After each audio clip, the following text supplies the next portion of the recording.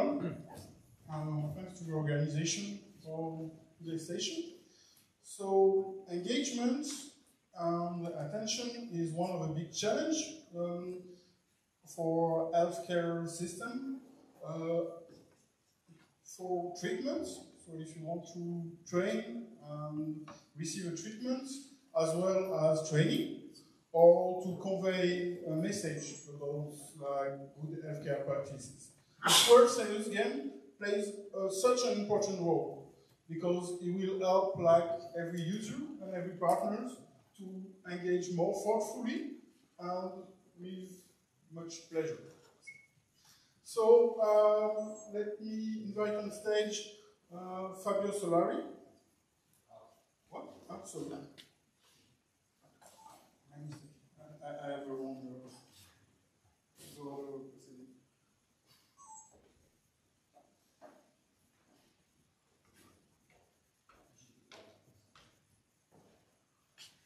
So for you to know, unfortunately, as Fabio Solari will not be there this morning because his back is blocked, so he's in bed, and he told us just yesterday. Good morning. Today I talk about a pilot study for the assessment of social apathy through a serious game. Our aim is to develop a serious game for the early identification of social apathy. Since apathy can be an early neuropsychiatric symptoms of dementia. And then, what is important, it is to assess its feasibility and acceptance by both patient and doctor. And to do it, we conducted a pilot study. Indeed, dementia is an important issue for society. Indeed, it is considered a global public health priority. And serious games are appropriate as a new paradigm in cognitive evaluation. However, we have to pay attention on the real acceptability and the use of serious game in the clinical context.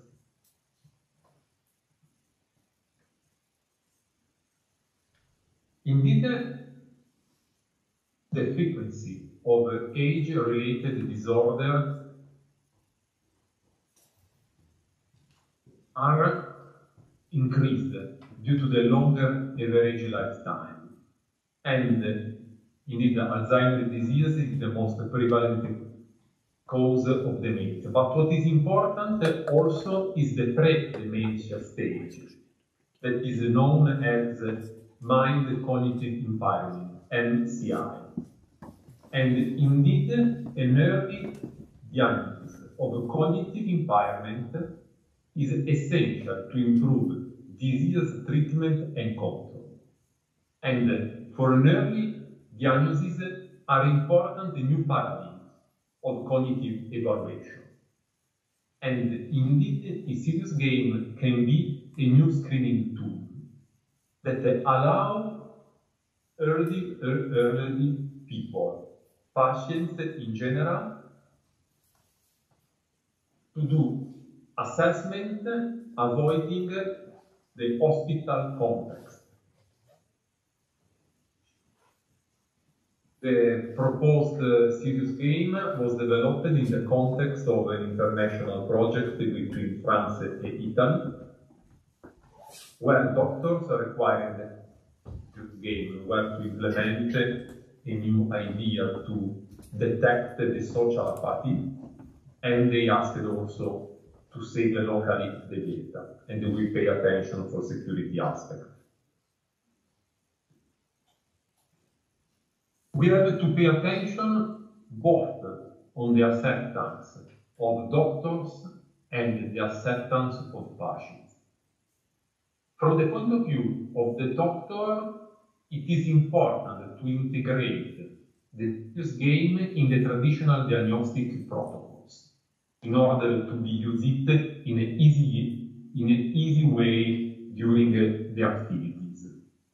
And also, it is important that the serious game provide a solid metric for the detection of disease, and in this specific context of the apathy.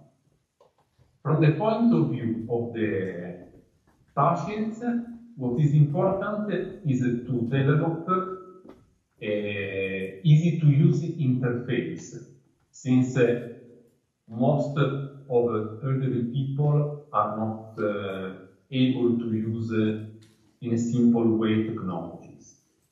And the other important aspect is we must design the serious game in a way that allows the patients to focus on the task, in order to allow the patients to identify with the situation where are playing.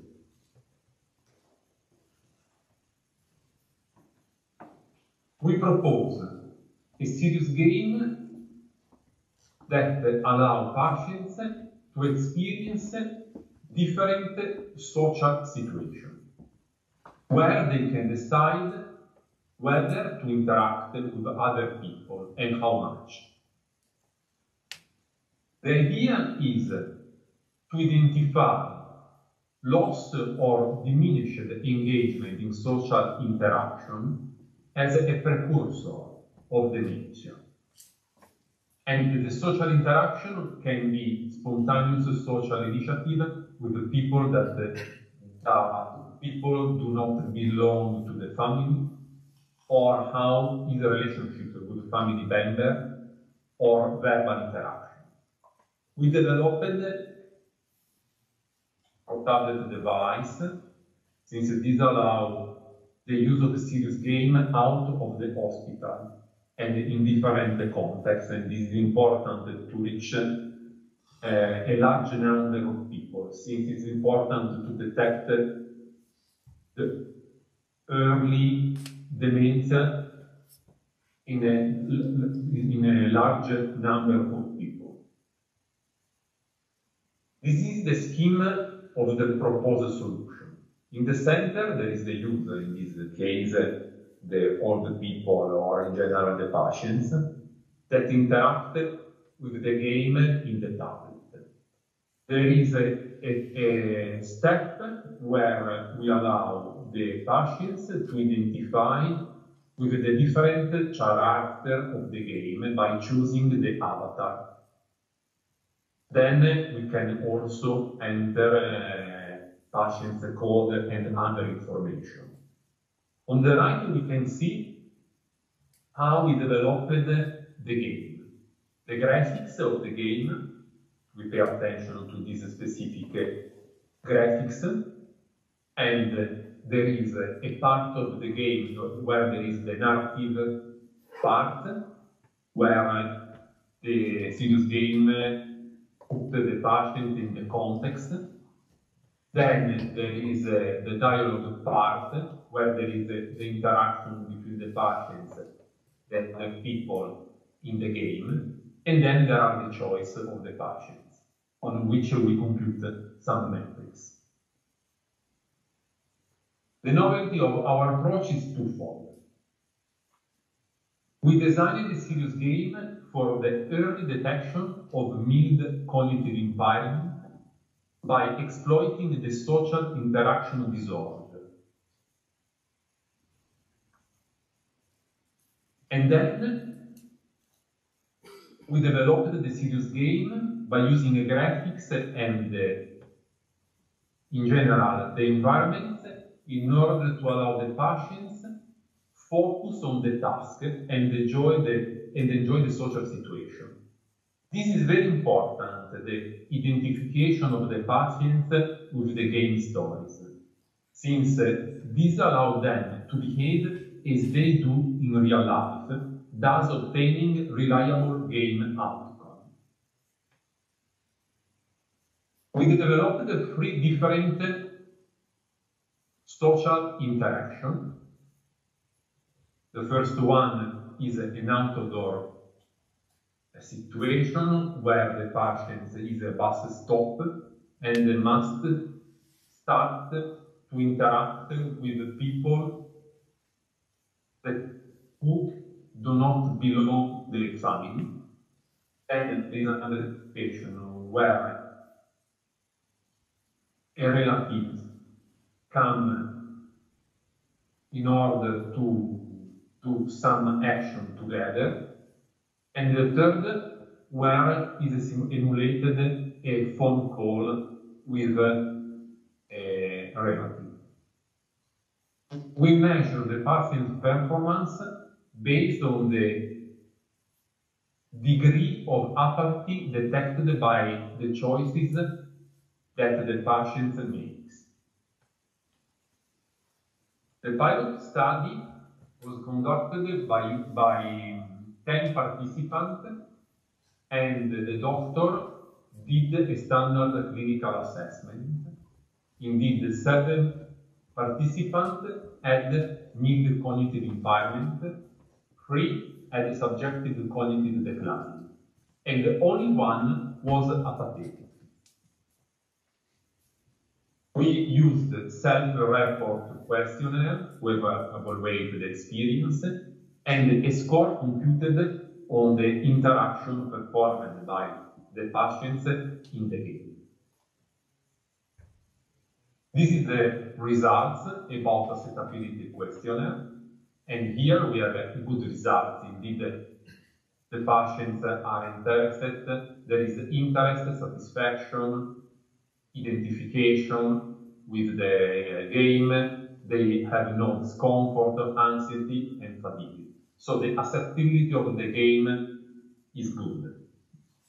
Then, in this slide, I show you the variability among the patients and among the different games. And indeed, there is a lot of variability. So we have to pay attention when we design the different social interaction and how the patients identify with these different social interaction. We can notice that one patient indeed is different with respect to the other. The patient 8 indeed is the apathetic patient, and the score is different with respect to the other. But since we have only 10 participants, this is only a starting point. A good starting point when we need to assess better by involving more participants in this aspect. What is important instead is to look between the score of the serious game and the standard clinical apathy motivation index. Our results show us that there is a good correlation between game 1 and 2 with the clinical standard, and this is a good point. But the game situation 3, there is no correlation. We studied this point, and from a qualitative analysis based on the observation of the patients, we can see that this is due to the fact that the patients do not identify with the phone call. So this tells us that it is important to design very well the social interaction and allow the patient to identify with the situation in the game. We proposed an early detection of the social apathy through a serious game, and we carried out a pilot study. The results are good since the patients provide us positive feedback and they are able to play with a serious game, and the game score has a good correlation with the clinical method. Of course, we needed to plan a study by considering more participants, And we need also expand the different game situation by considering different storytelling and kind of social interaction. And also it is important to consider also different graphical aspects. Thank you for your attention.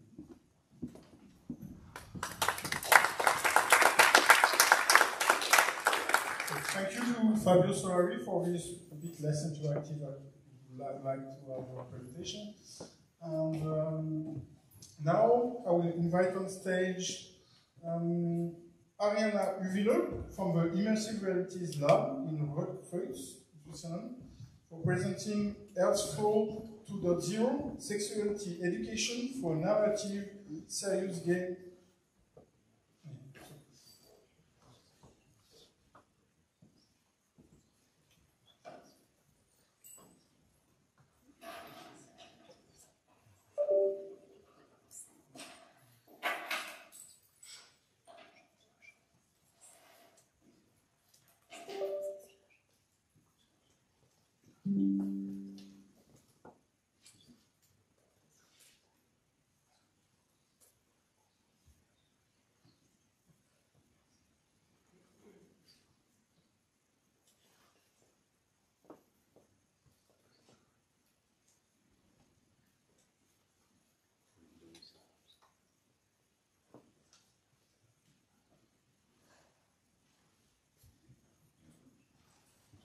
Good morning.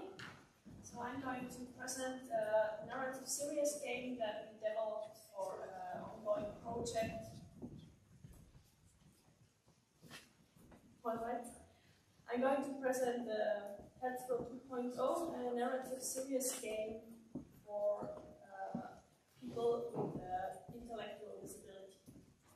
So Herzflow is an existing project. It's a series of booklets that was released until 2011. The booklets are currently reworked and digitalized because they've gotten a little outdated. One big point is that they are diversified. They have been and will be entirely in plain language to enable people to access these materials alone.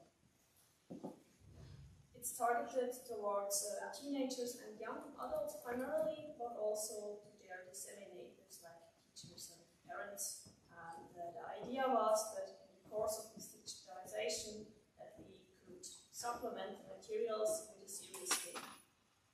I'm going to go into why we choose a narrative serious game later on. First, I would like to give you a quick overview over the story that came out in the process of this development. The premise is quite simple. Alex likes food, but Alex is uncertain what those feelings mean, if it's friendship or love, and if Lou feels the same way, how can they approach Lou? There are many questions to be answered, and those points are actually all learning objectives of the booklet. So people are viewing the story through the eyes of Alex. They're finding out about these learning objectives through the narrative of the game. Now, I spoke of diversity. For that matter, people can choose the gender of Alex and Lou. They can be male, female, or diverse.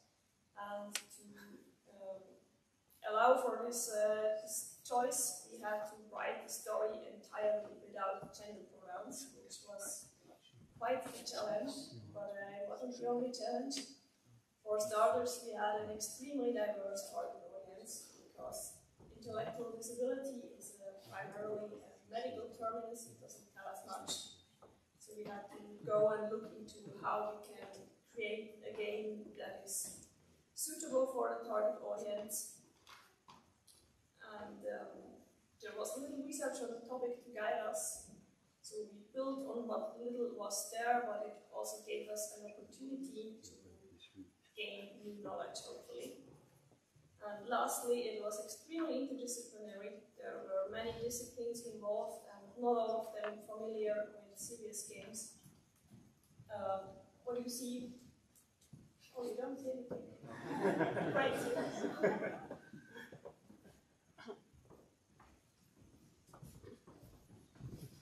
Sorry about that.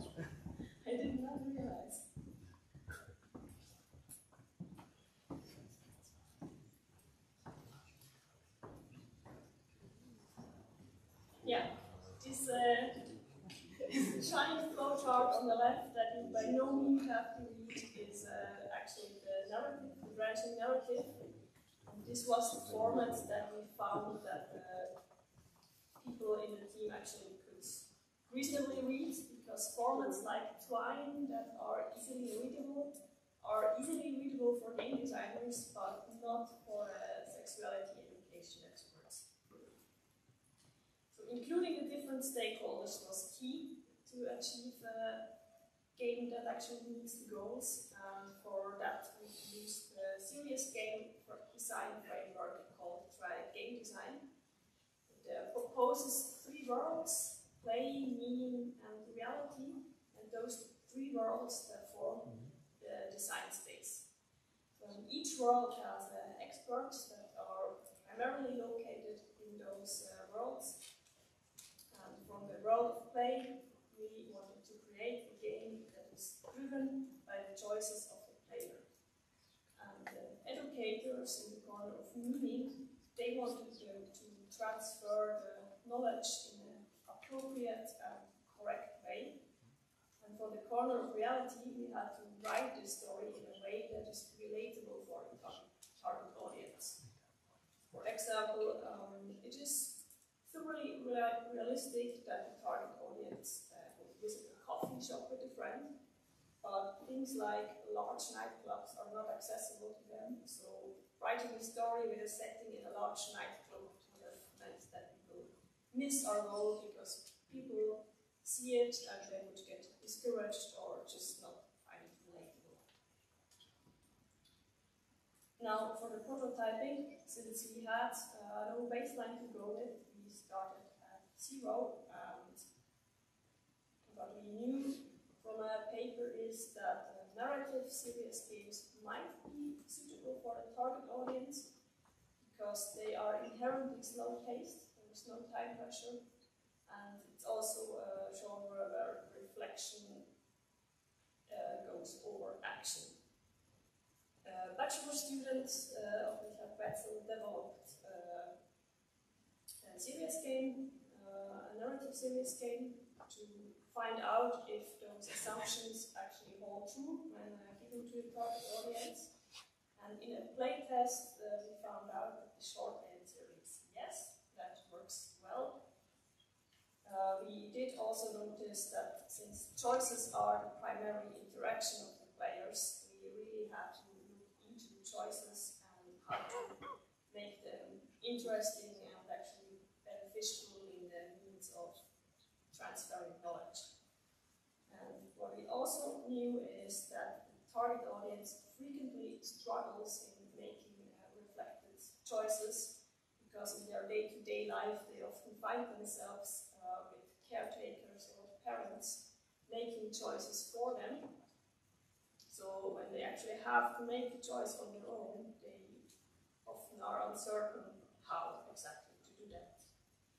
To take this into account, we decided to only ever give 2 options per choice to limit this difficulty. And we wanted to make sure that the choices we give them have the potential to really reflect on what you are doing. We thought dilemmas would be a good way to do that, because it takes a lot of reflection, but we found that dilemmas require you to remember a lot of information in order to properly compare your options. And the target audience often has limited attention scope, so they can't hold the same amount of information at once as we can. So dilemmas were really difficult because it's simply too much information at once. However, we did not give enough credits to express the choices in the beginning. So choices like what shirt do you want to wear to the first date? But that is very much a choice that prompted them to reflect, because they really compare the options and the outcomes. So that kind of choice fulfilled also this requirement that we had in our choices. We then formulated these choices into a concept of meaningful choices, and said that choice is meaningful when it prompts people to reflect and or when it has an effect on the outcome of the process of the story. We took all our learnings that we had from the first two prototypes and poured them into a third and final prototype. The reason for it looking very much Unity default buttons again is that we had problems finding a software that would fulfill all our accessibility needs. So we ended up creating a software ourselves with Unity and Yarn Spinner. And in the playtest that we conducted with people from the target audience, we found that the use worked well. They reported enjoying it, and everyone actually finished the game. However, we had two students that the teachers have told us struggled with making decisions, and they needed someone to sit with them and support them in the choice-making process. They didn't make choices for them, but we assumed that if they had been doing this alone and they would have faced these choices, they would have simply quit the game. So assuming that the target audience will always be able to play this game alone, that is something we had to scratch from our requirements because it's simply not realistic. The guidelines and the game are not completely finalized at this point. We have all the content, but it doesn't look finished yet, so we have to add final artworks. Illustrator will be drawing those. And we are also currently looking into getting voice actors to speak those different characters, because we're using text-to-speech software at the moment. It's not a huge issue because the target audience is used to this kind of voices, but it would help the quality of the game if actual people spoke characters. In conclusion, we now have a set of preliminary guidelines to design narrative serious games for this target audience. For example, we no longer have a time requirement how long people should take, because that varies greatly between individuals. But what we found is useful is to say how many lines of text roughly should be in between choices so that people stay engaged with the game. It's also important to have a decompression in the end, where we wrap up the game so that if people did end up getting confused or struggle, they go out of the game feeling sure and safe about what has just been happening. We also found the participatory approach hugely beneficial, so people from the target audience and subject matter experts were included every step on the way, and without them we would have certainly not come out the way we did. We would like to continue with the playtests because we only have around 7 people that we could test with due to the small size of classes, and we would also like to look into the play setting, so I'm alone or in group and playing in a classroom or outside of it. And lastly, we would like to create a second prototype with those guidelines to find out if they are really applicable to narrative serious games in general. And with that, I am done. Thank you for your interest, and I was happy to read the title of the next slide because that's happy heart, and that's what helpful roughly translates to. Thank you.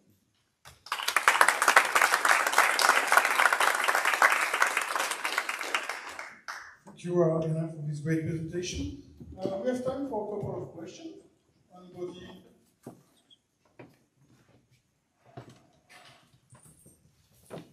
Okay, I have a few. Sorry.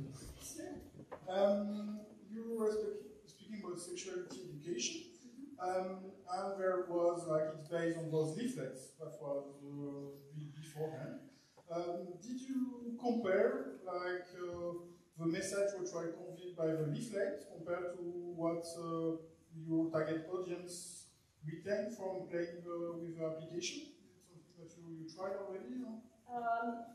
Not in that manner. We did talk to them about what they took from the game and tried to find out what information they retained.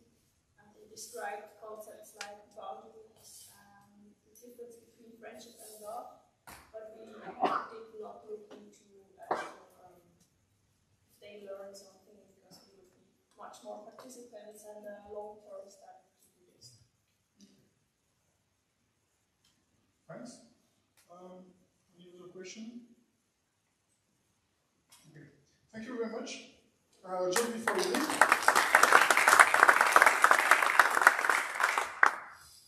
we have a certificate to give you. So thank you for participating for the presentation. Thanks a lot.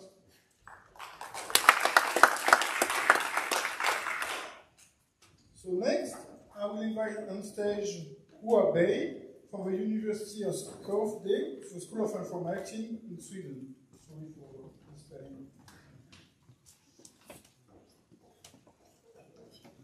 She will present Happy Art, a game about healthy lifestyles for Nepalese teenagers.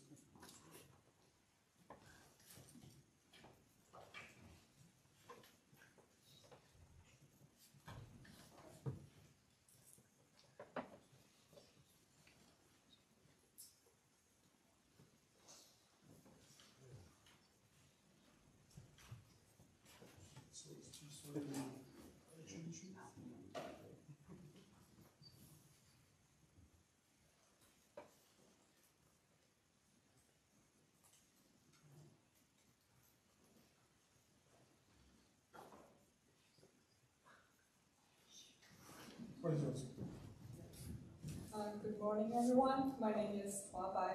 I'm now studying in University of Skövde in Sweden, and my role is a graphic designer in a series game called Happy Heart, which is a game about healthy lifestyle for Nepalese teenagers. And today I would like to share the development experience and the game with you.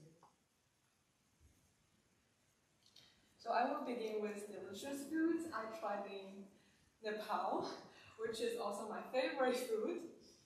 It's called fried rice, or they also call it chow mein. But unfortunately, as my Nepalese team told me, it is an unhealthy food. But it's really good. So this also happened to many Nepalese kids and their families. Cardiovascular disease increased due to those unhealthy foods in low and mid-income countries. So this game came up. The overall aim of our project is to promote a healthy lifestyle through diet and physical activity to prevent future cardiovascular disease for Nepalese teenagers. And also this project is a collaboration between Sweden and Nepal. Next, I will introduce how we develop our game. So initially, we map out the detail of this knowledge gap by conducting study in Nepal by Nepalese teams. Based on this report, we made a draft for the design of the game. Then we created a paper prototype to be able to test it in Nepal. And at the same time, we did food study, try to capture Nepalese food culture and habits.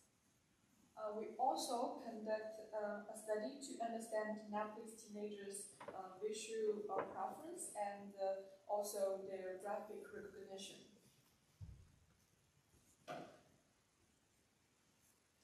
After that, we had a very clear picture of the game mechanics and game graphics.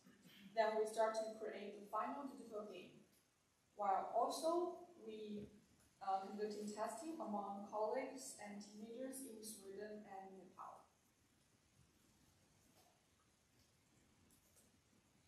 So our game presents 4 main challenges in 7 mini games. There are identifying and categorizing food items based on nutrition, preparing healthy meals, and planning a healthy weekend calendar. So next I will show you some clips from our game. So this level is called Fruit Sorter. You can drag and drop fruit on the correct shelf, but you need to be aware that some fruit have no nutrition value, should be dropped into trash bins. So here you might wonder why we have beers or spirits. It's because it's very easy for Nepalese kids to get beer or spirits because of home brewed alcohol. So that's why we have this in this game. This level is called Sugar Rush. You can drag in the slide to guess the proportion of the sugar in each of the food items. And you will learn which items contain more sugar than others.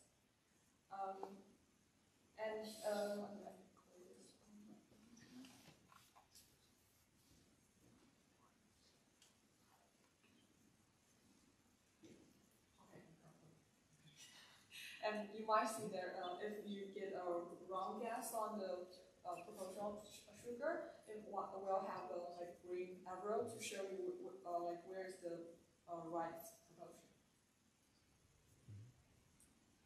Okay, this level is called Master Shelf.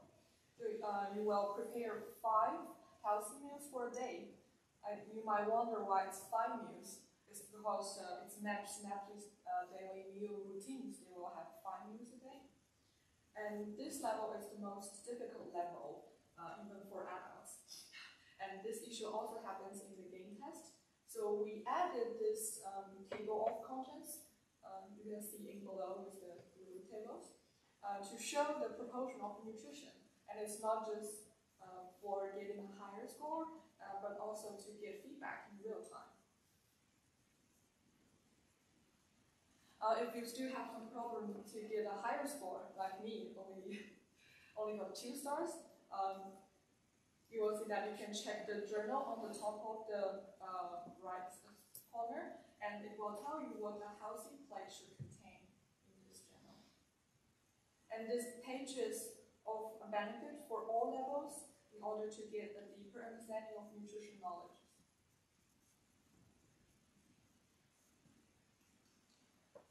This level is about to plan your physical activity for every day.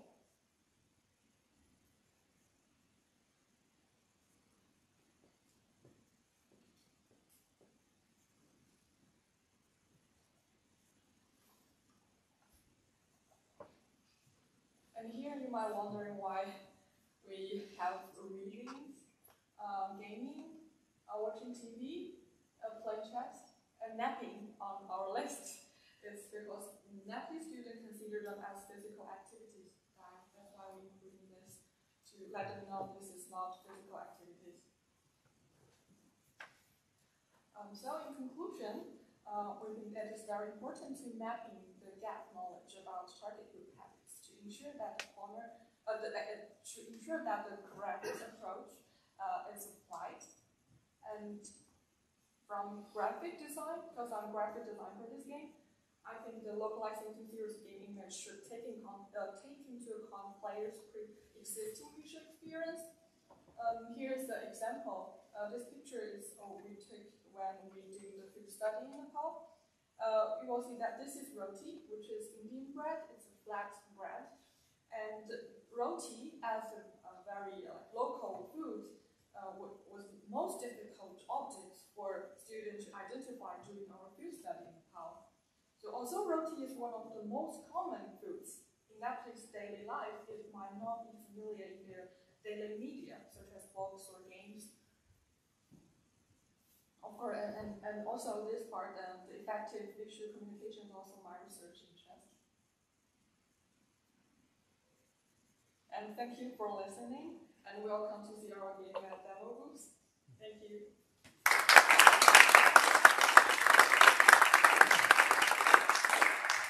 Thank you for the presentation. Is anybody has a question for her?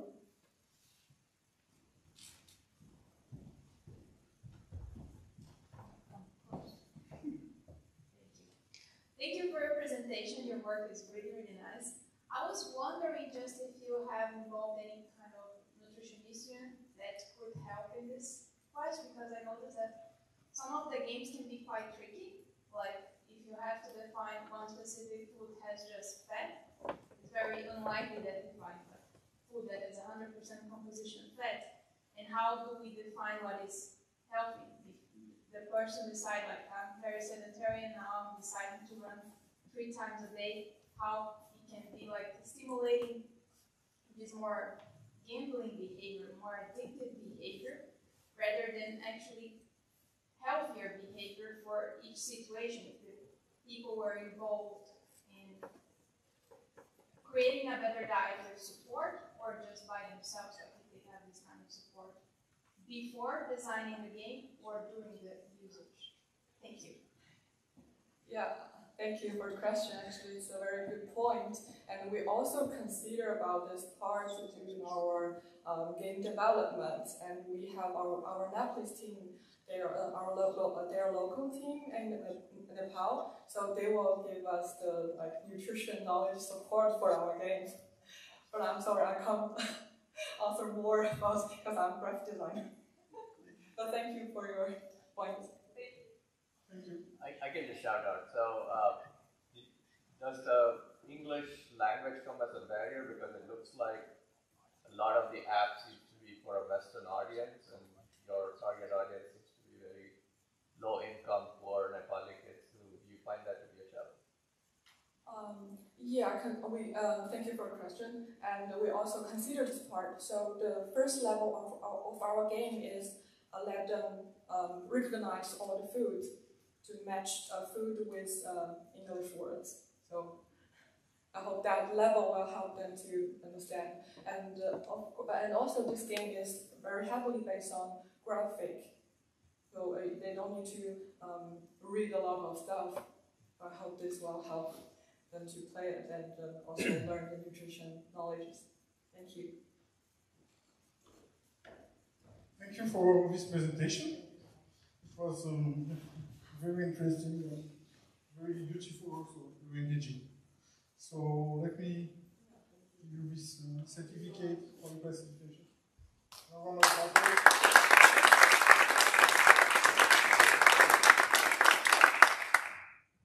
Let's now invite Vincent Lemaire on stage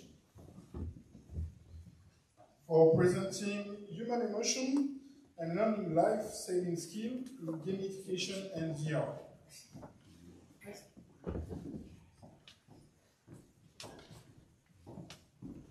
Looks like a charm.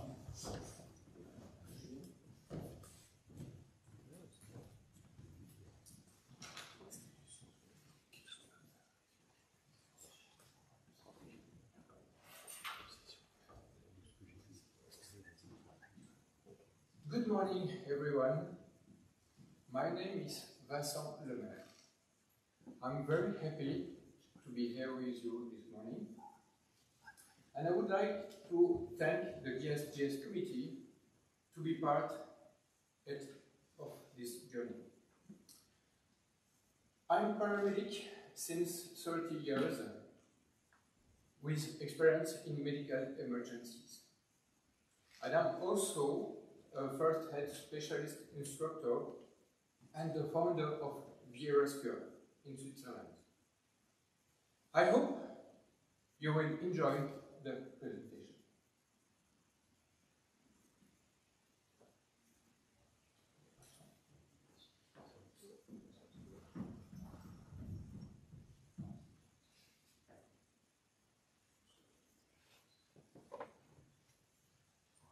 Sorry.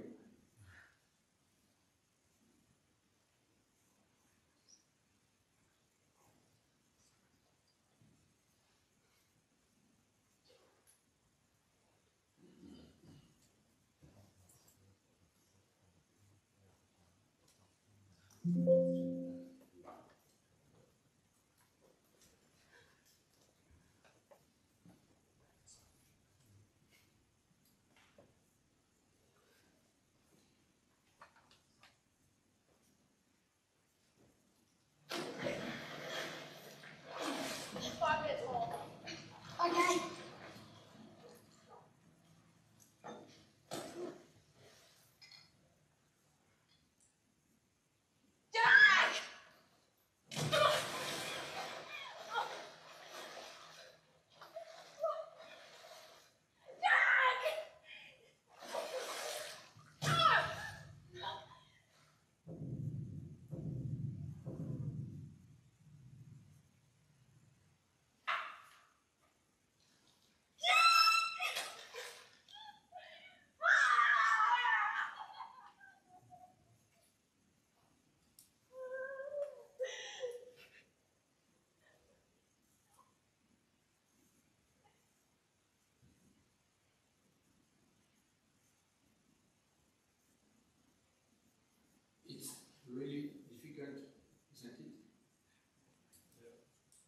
share the same emotion with you. As you can see, you can witness a very difficult situation at first hand. A victim is counting on you. Will you dare to come to their head? Every day, at any time and any place, you could be faced with an emergency situation for your neighbor right now, for your family, friends, or your colleague. Let me ask you this question. Would you be able to help under intense pressure and emotions? J'ai un petit souci, Julien, parce que les slides ne suivent pas avec la ligne ici.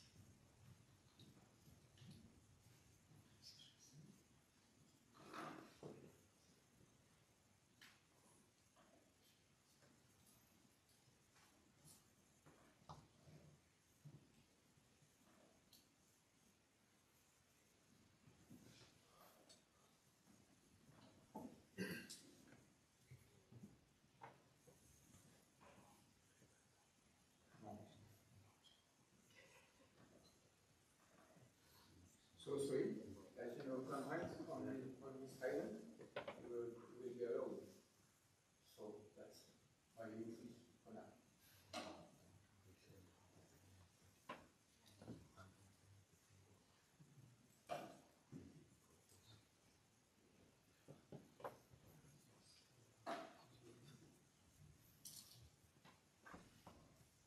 So, doesn't matter, I will take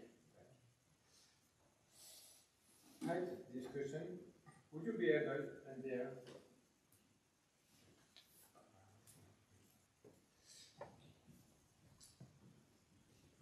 the key points speaks for themselves. One person in two directly witness a cardiac arrest, but only 4% of people survive. How can we explain such a low result? Because of high levels of stress and emotions that are difficult to manage and prevent the application of emergency procedures. In addition, the lack of training and knowledge.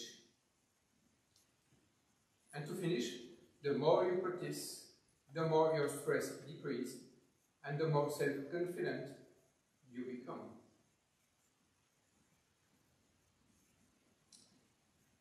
The low number of lives saved can also be explained by factors such as cultural or religious. For example, undressing and touching the victim.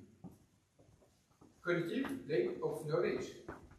Educational lack of awareness in school and adult life. Social, fear of death. Self-esteem. Here we note the importance of self-esteem in managing emotions. Self-esteem, first of all, if it's too low and unstable, it will have a negative influence on thoughts, leading to rather negative interpretations. Thoughts? The contents of thoughts directly conditions emotional feelings. The more negative the interpretations, the worse we feel. And last, emotions. These in turn reinforce the experience in a situation and therefore its interpretation. And then low self-esteem. Then makes vicious circle. As you can see, our emotions play a major role in the decision-making process. If or when we control stress, we become able of rational action.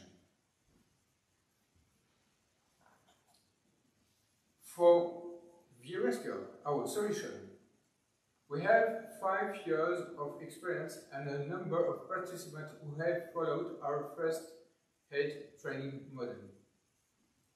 We have seen a huge increase in awareness and self-confidence during the courses thanks to the immersion in VR and the use of games in the non-game context.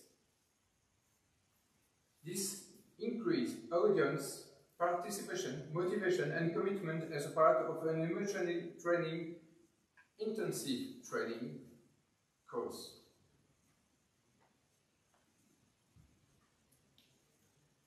Since it was founded in 2018, VRescue raised awareness and trained 100 companies and around 3,000 people.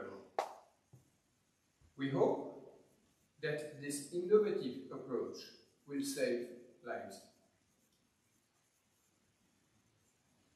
As you may know, during our first year of trainings, GARDIN, on the right side, was trained to be a rescuer only during 15 minutes in VR. The next day, he saved a life, Francis, on the left. So, probably not only one life saved. So, I have this question for you. Will you be the next rescuer? Each one. Well, so, see you soon in our training. But, before concluding, I would also like to warmly thank to my team. Staff here present, may I ask you to stand up, please.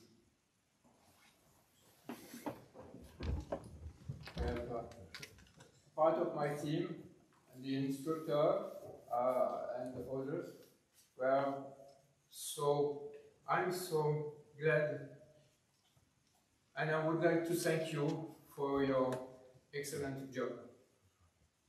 It's really important, and together our actions made sense. Thank you for you, thank you for all. If you have any questions, don't hesitate. Thank you.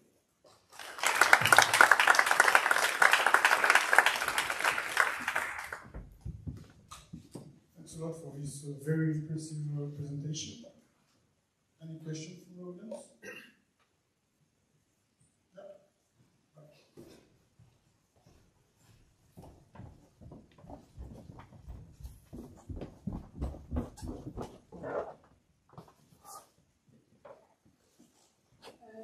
You said that during training, people increase their self-esteem, for example.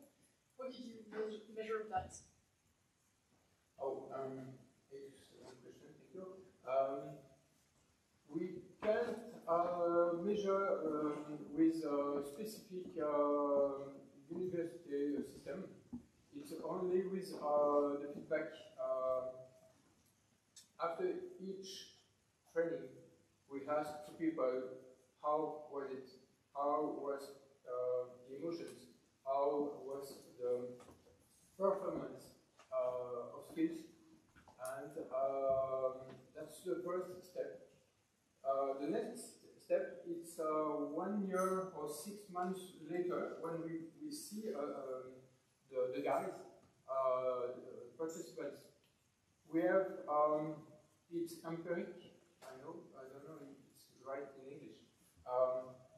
We take participants and we place them in a pseudo situation, in a fake reality, and we try to see what they keep in mind from the last training. And we ask them how was the second training with this exercise, and people said, wow, I remember what I tried over 1 year, and I could do the same. And about 60 to 70% people trained keep in mind the first training, and then are able to do the same procedure. Okay, thanks. But it's not the same way to university with London. But I hope we will do it one day. Thanks. Any other question?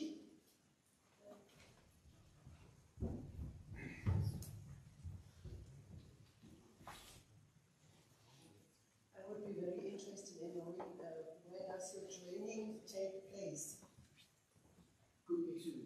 Where does your training take place? For public, that's what you're question. Okay. This kind of training is for all people. Then with VRSQL we train for extension in industry companies. That's why we began with this with my company. But if any people on public would like to perform with our model, welcome.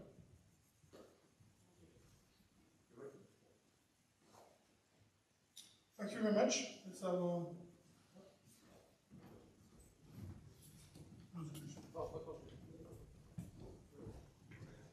okay. I have some questions for you. Yes. So I was wondering, Vincent, from your experience, you said that it's been quite a while you are doing this activity. How many live have you seen like saved, and how many people you have? If you have to give a number, I suppose you don't know precisely, but I guess quite a lot. Good and difficult questions to answer. For my company official, it's Francis, and is the first victim with first rescue of CARDIN. But it's difficult because if there are others life saved, it's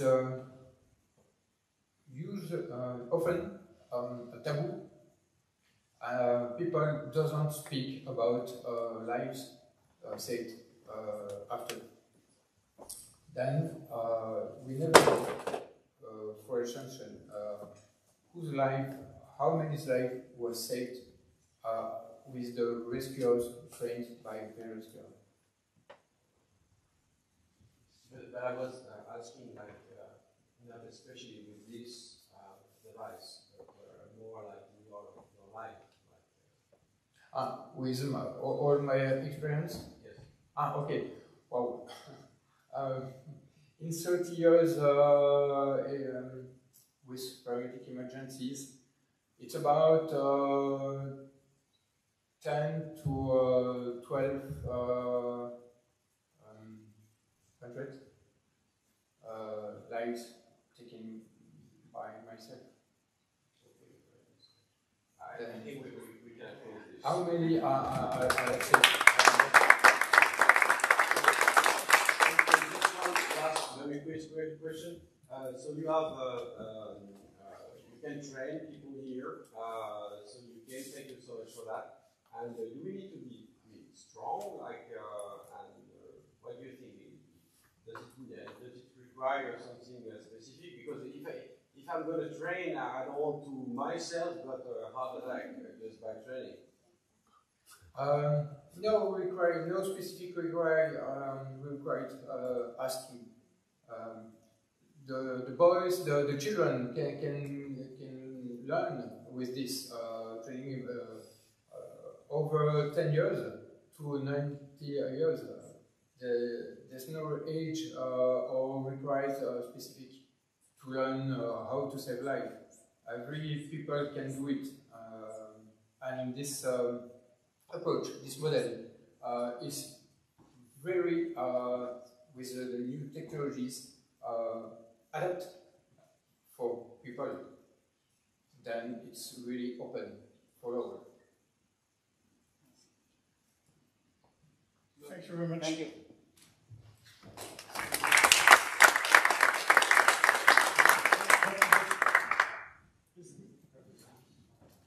Let me give you this certificate. Thank you a lot for this presentation.